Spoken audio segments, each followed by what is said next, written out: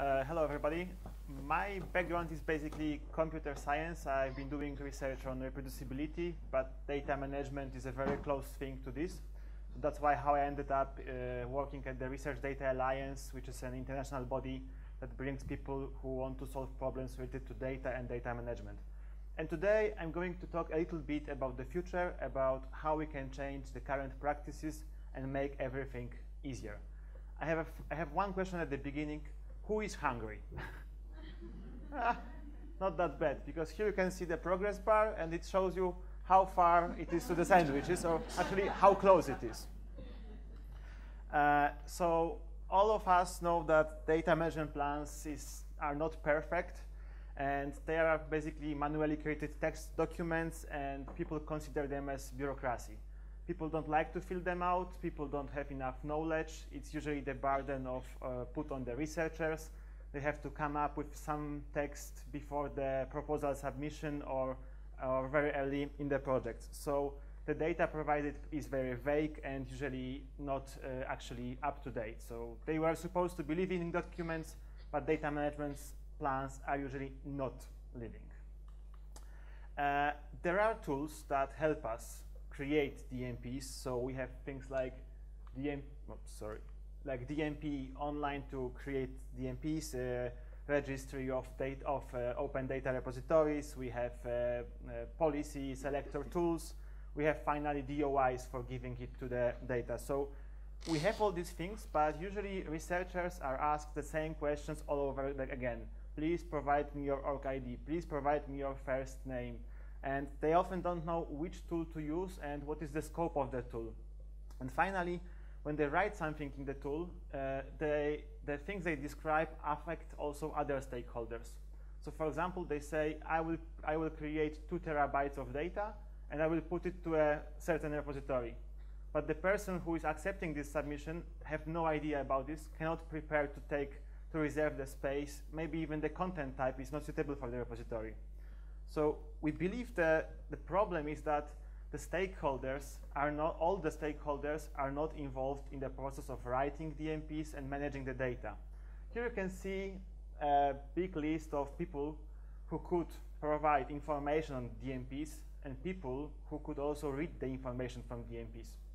And we believe that the timing has to be right and the flow of information has to be right.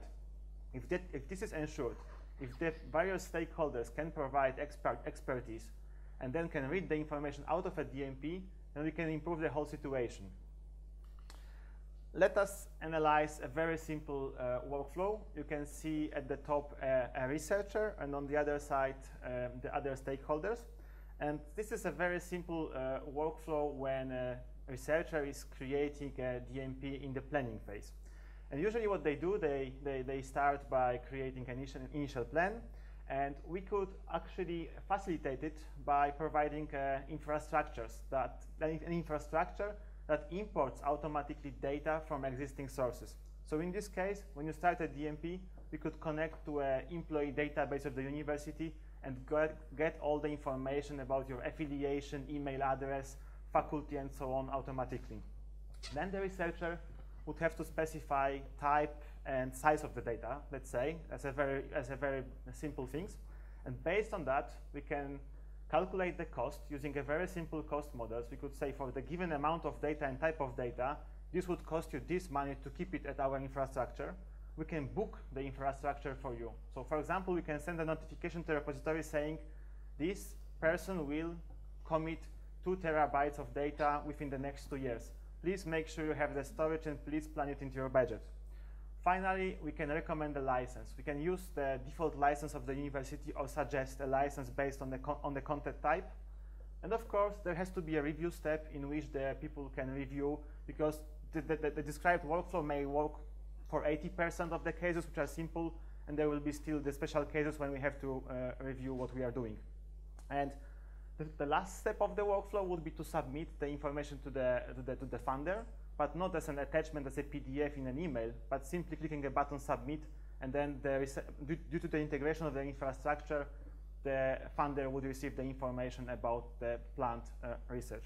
So we can change a lot by integrating infrastructure, by providing services, and connecting stakeholders. This can be done using the machine actionable DMPs, which will be the living documents. And to do that, we would need to develop a schema that looks more or less like this. So go away from the written textual documents, but go more into the information modeling. And to do that, we would need also two other components, which would be the well-defined workflows and systems. So we need to know who is requesting what and when, and then we can put this information in the model and share the information seamlessly between the stakeholders. Here's another example of what would be possible if we had all this information in one place in a structured way. So imagine you have a researcher who is trying to find a similar project in his area. Right now it's a text search using Google, and if we could make some faceted search, like please provide me projects that use this kind of data from this data source and published it using this license, it would be much easier to find what others are doing. On the other hand, from the machine actionable data management plan, we could provide information to the repository so that they would know what kind of embargo period they should set for the data and what is the license to be published. And then the repository could communicate with a funder confirming that the actions described in the data management plan actually happened. So they would provide a list of DOIs for the objects submitted by the researcher without the necessity of researcher talking to the funder directly. So we can automate plenty of these things by providing a common model, common workflow, and integrating systems. This is not just a vision. We are already working on that. I'm the chair of the RDA DMP Common Standards Working Group. We are actually now doing a consultation. So if you go to the GitHub, we are collecting user stories in which different stakeholders describe their need for information. So you can review the existing user stories. You can write your own user stories.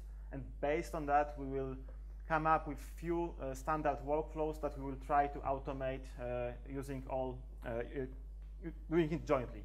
And we cooperate with Digital Curation Center in Great Britain that is providing one of the tools for DMPs with California and also other tool providers from Germany. And that's basically it. So in my presentation, I told you about the problems with DMPs. I suggested that we should think about automating stuff and connecting people, and I hope we can all work jointly on that topic. Thank you very much.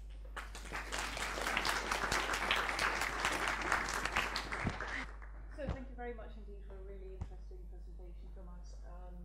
Are there any questions?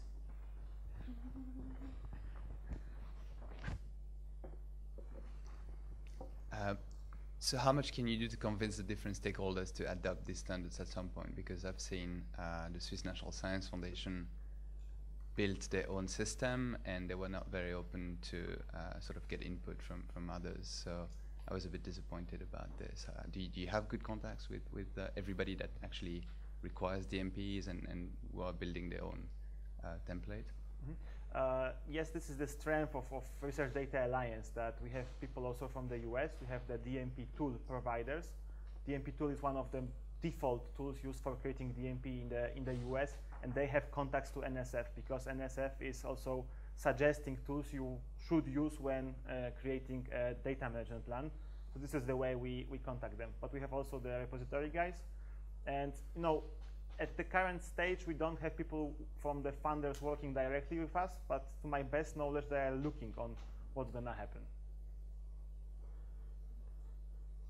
Any other questions before lunch? How hungry are we? Yes, go ahead. Quickly, does that not discriminate against repositories which are not connected to your, well, it might also be a good thing because it sets some standards, but at the same time, is there not some sort of problem there? Yes, this is a challenge. So what we are describing here is that we need this integration, and we need a way to describe what the repository is able to accept, what are the policies, what kind of content types you can have. So we need some kind of a common description language for repositories. So if your repository doesn't follow a standard, then we won't be able to automatically find it. But we always want to implement these things step by step. So if we are able to show in 3 pilots that for these repositories it works, and it really makes it easier for repositories because the ingest process can be shortened because people learn about repositories earlier, then we hope they will adopt the common description, common standard repositories. Same problem is for cost models. We have seen lots of research on cost models, but we don't have any perfect cost model now. So it's not that we have a service and it works. So we are focusing on our flow and showing what are the extension points where we would need information and where we would need further developments.